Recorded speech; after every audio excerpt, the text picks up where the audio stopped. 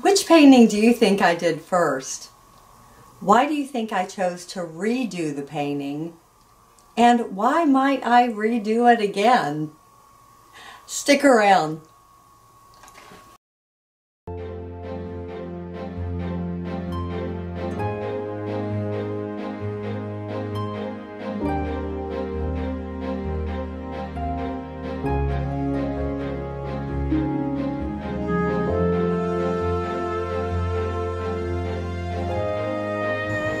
Come on and meet me in the studio.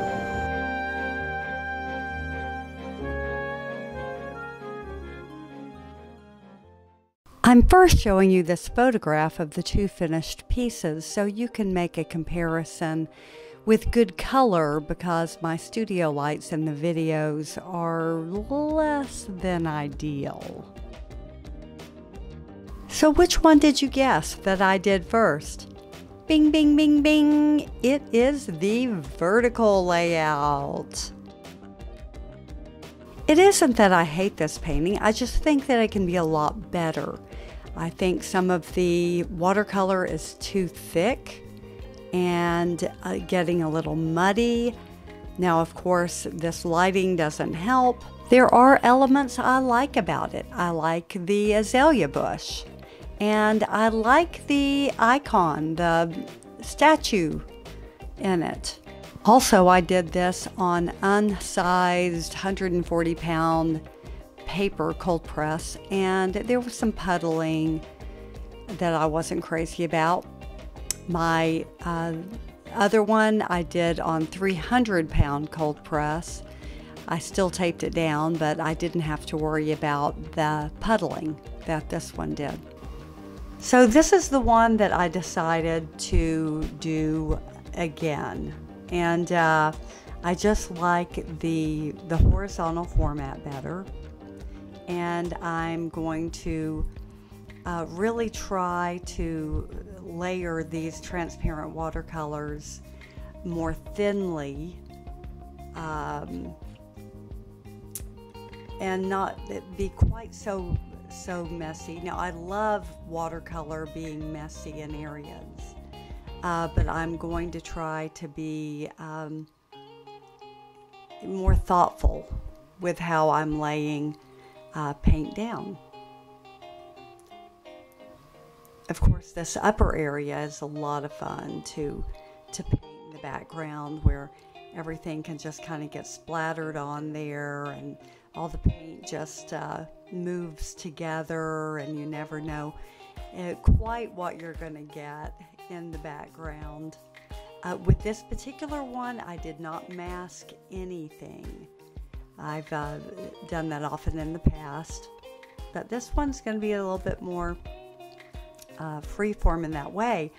Now, I actually wish I had masked some areas in the tree.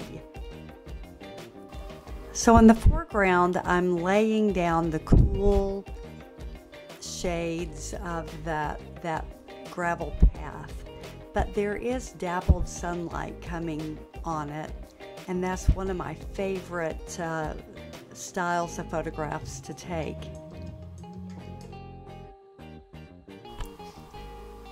When designing your painting, it's good to make sure that you have a balance of warm and cool, and I've really tried to do that effectively through this composition. There's plenty of shadows and cool tones, but there's also plenty of warmth.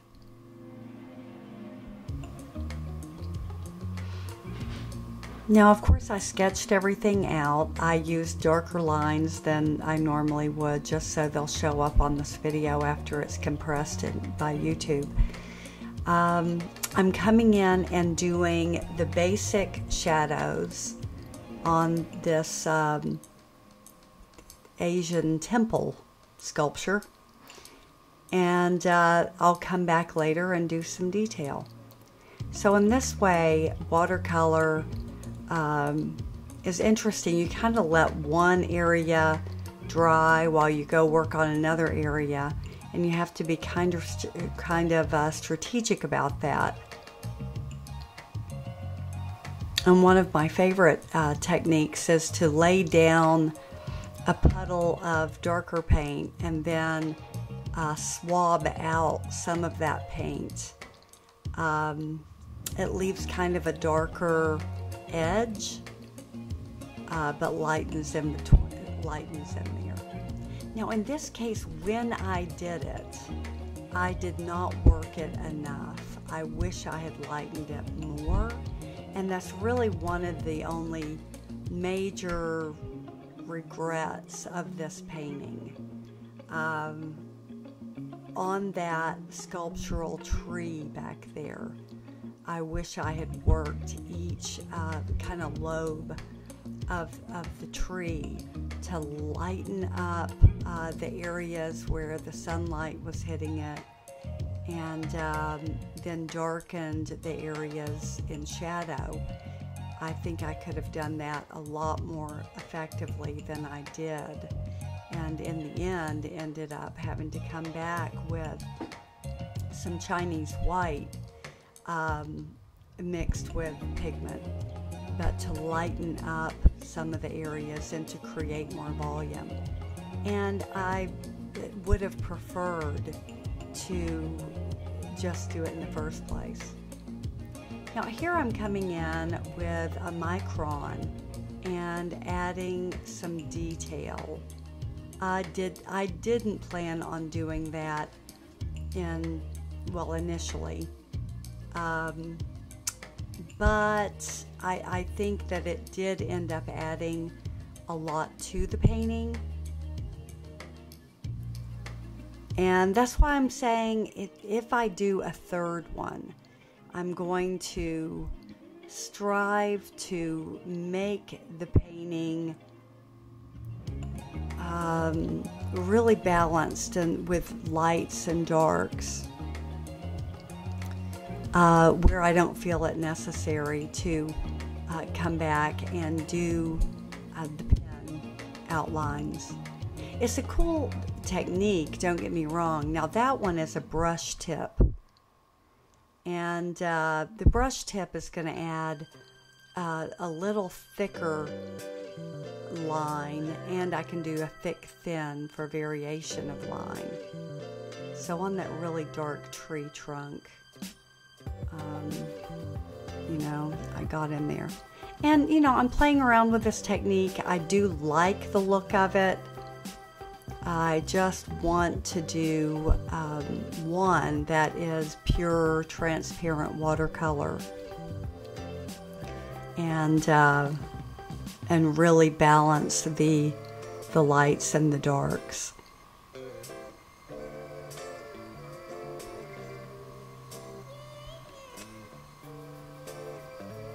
All in all, though, I'm really happy with this, and I wish in this video that the colors were better represented. Like that yellow sky really has a lot more green in it. I've tried to mess around with that a little bit in Premiere Pro, and it's just it ends up screwing a different area up. So that's why I showed you the photograph in the beginning of the final pieces, because I realized that some of those colors are just kind of hard to tell what they are.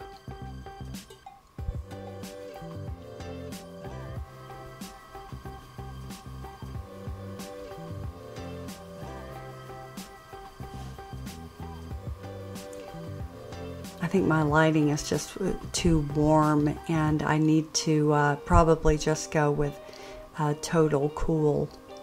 This is one of my early videos if you're new to watching me, so I'm still trying to work out how to work with all my stuff. All the lighting and everything for videos is new to me. So I'm doing it little by little. It's coming together. Now here's where I've mixed some Chinese white with pigment, and I'm going in to kind of make that tree. You can see the photograph in the left corner.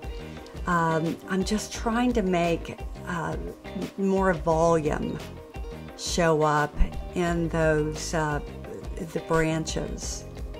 It's kind of a fluffy pine tree, and it does have that bluish tint, but I'm just trying to add the highlights, and then I'll add some darks underneath to further help that volume, the sense of volume in each lobe of that tree.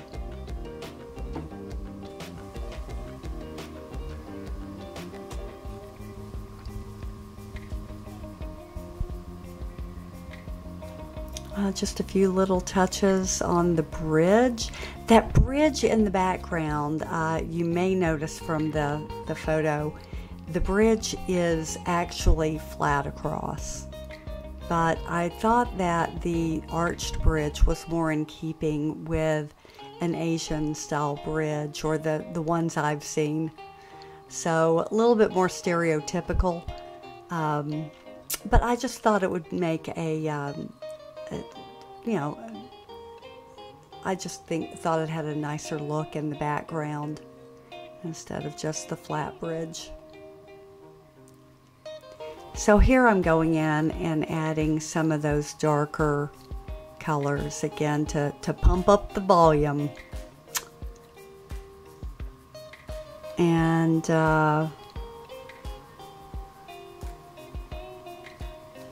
I can see that the color shifted to a cooler tone. I think I'd realized my mistake by that time, and I went and changed the lighting. Still isn't showing much of the green in the background.